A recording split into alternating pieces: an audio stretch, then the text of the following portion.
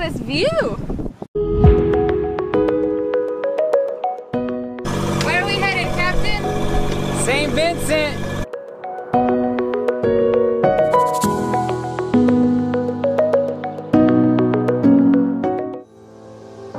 After leaving the beautiful Tobago Keys, we had a 6-hour sail to Beck-WAYYY.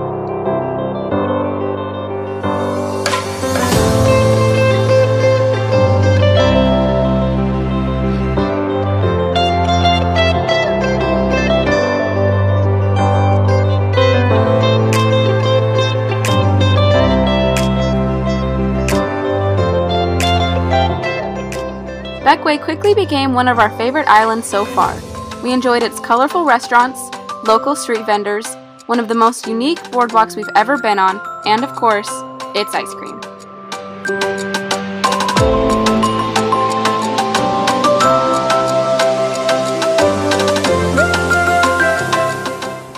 That's the grossest face.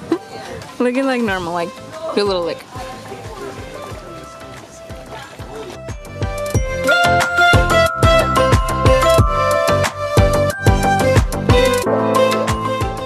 During our time there, we met up with some friends to hike Peggy's Rock and got to enjoy some spectacular views from above.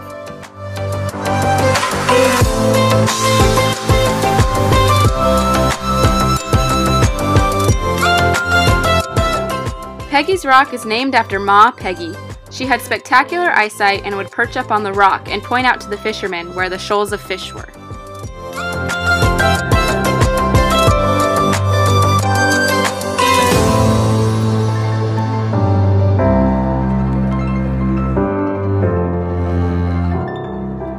It was a beautiful hike up, but the wet rains made it a slippery slide down.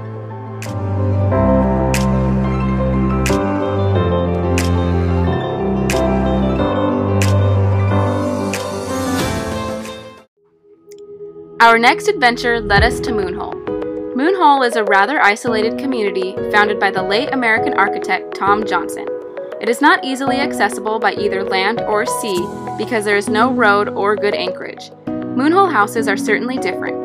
The original was built under a natural arch known as Moon Hole. It was abandoned when a huge boulder fell from the ceiling and crushed the empty bed. The other houses grew out of the rocks without straight lines or right angles. They have huge arches, fantastic views, and lovely patios. There is seldom glass in the windows and the breeze is constant. There is no electricity. Moon Hole is a special kind of vacation home for the right people.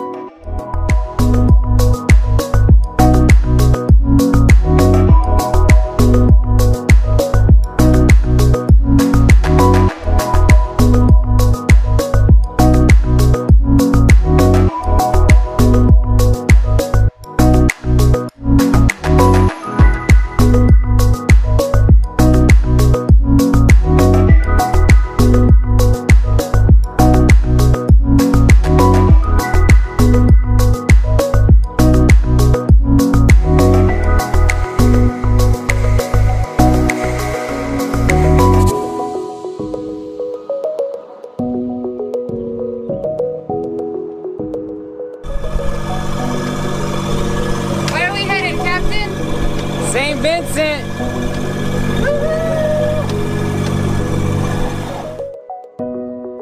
Bye, Beck-WAYYY. Safety first, I always say.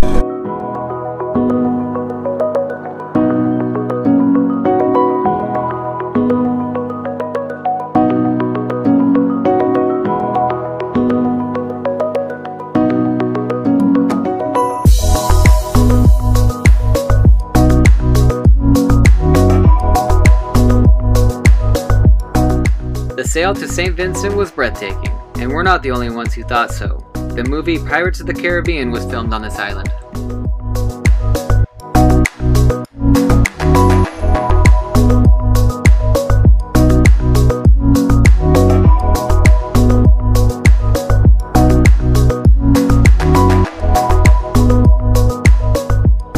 While we only spent one night in St. Vincent, it was definitely one of our favorite anchorages.